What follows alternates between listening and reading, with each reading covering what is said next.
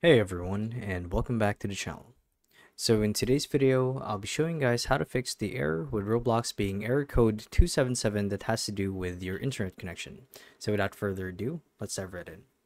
So to actually do this is quite simple, and as you guys can see here, I currently have my Roblox window open, or I should say the launcher, and this error that I'm talking about has to do with when you guys are trying to connect to a game or a server with a weak connection.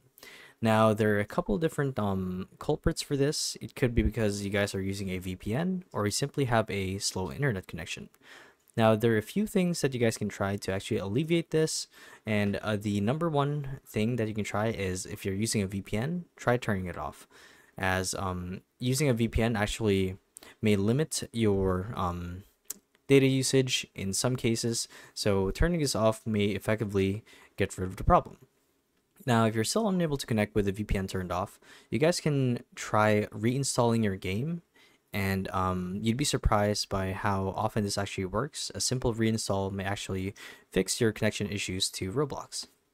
Now, the last thing that you guys can try is to run your game as an administrator. And to do that is quite simple. I'm actually going to tab out of Roblox real quick. So let me switch windows here. Hold on. Okay, so here we are. I'm going to close out of this one. Cool. Now, what you guys can try is you would want to right click on the launcher for Roblox, like so, hit properties, and then go to compatibility, and then you would want to click on change settings for all users. Now, this will actually pull up a new window where you guys would want to make sure that this box right here is ticked, the one that says run this program as an administrator, and then once you do, hit apply, okay, and then try running the game then.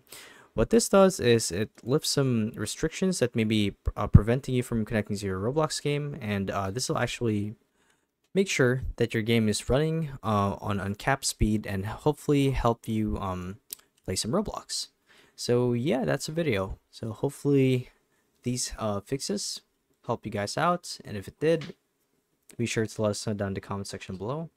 And if you guys want to see more videos like these, we do have a YouTube channel, so be sure to subscribe to that so you don't miss out on any of our videos. So with all of that said, thank you all for watching, and we'll see you guys in the next one. Bye bye.